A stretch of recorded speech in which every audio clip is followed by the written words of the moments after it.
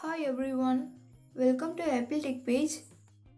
In this video, I will show you how to fix update unavailable with this Apple ID error on iPhone or iPad.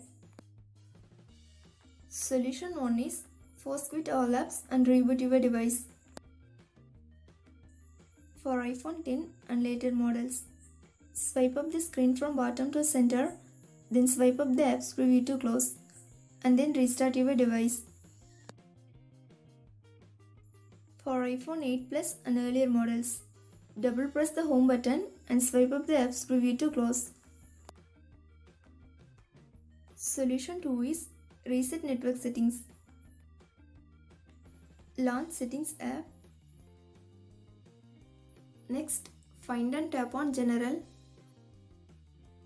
Now scroll down the screen to bottom and tap on Reset. Select Reset Network Settings. Then enter the passcode if need.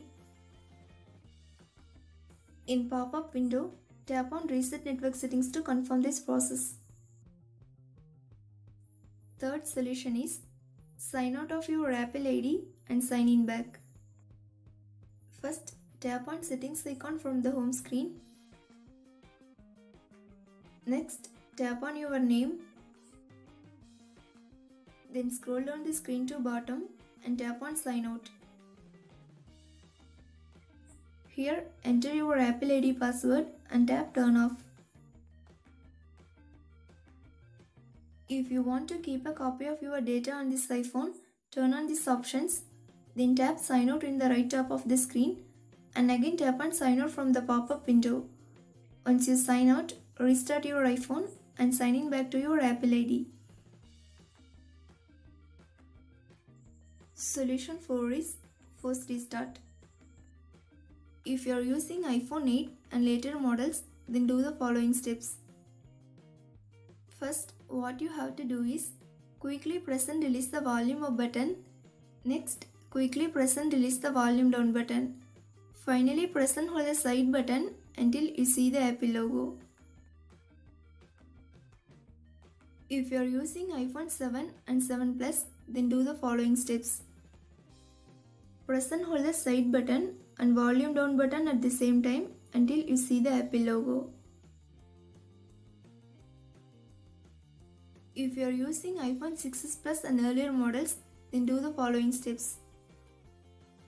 Press and hold the home button and sleep or wake button at the same time until you see the Apple logo. Solution 5 is update your iPhone to latest version of iOS. Make sure that your iPhone is connected to the internet and then launch Settings app. Next, find and tap on General.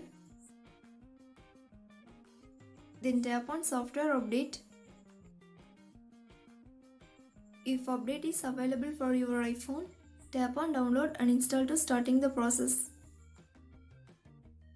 Solution 6 is delete the problematic app and reinstall it. First, touch and hold the problematic app and tap on Delete app. Again tap Delete to confirm. Once you delete it, go to App Store and download the app and install it. Thanks for watching. Do like, share and subscribe to Apple Tech page.